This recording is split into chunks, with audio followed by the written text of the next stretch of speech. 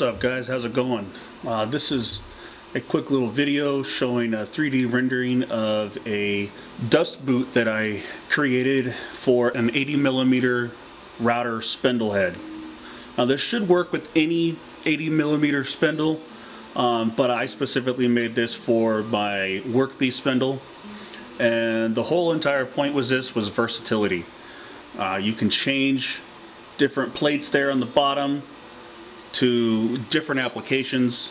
This one right here with the cone would be great for sign making or anything that's not going to penetrate too deep into the wood, so surface lettering or details like that.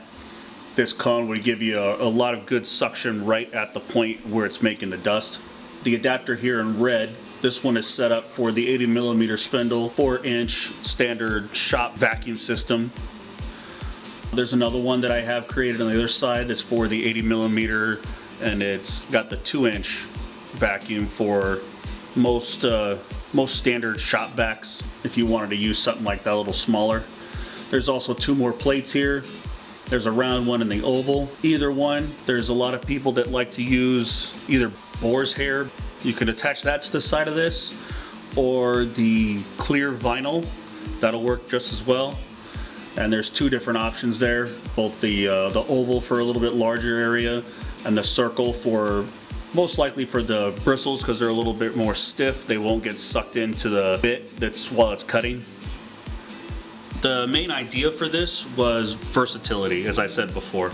One of your parts, like the cone part, if it breaks, all you got to do is remove it. You can print another one, obtain another one, and bam, you slap it right on. There's no expense in replacing the entire boot. Any one of these parts you can remake and replace if something goes wrong, or if you wanted to make multiple ones. It's all going to be interchangeable for different projects. The bolt pattern on this is such that it will only line up if it's oriented the proper direction. So if you guys get this together and you see that the holes are not lining up, that's because it's not in the right orientation. You just maneuver it around. You'll find when they all match up, it'll all go together like it's supposed to, and it keeps everything in the right orientation, right direction, flow of air, all that stuff. Also too, about having this come apart, if you ever get a clog, you ever get a large piece of splintered wood that gets sucked in there and gets, you know, jammed in there, you can take it apart, you can clean it out very easily. So I just wanted to get this out here, show you guys for the next upcoming episodes of putting together this CNC machine.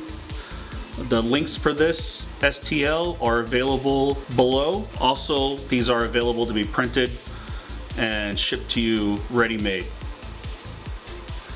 Alright guys, see you next time.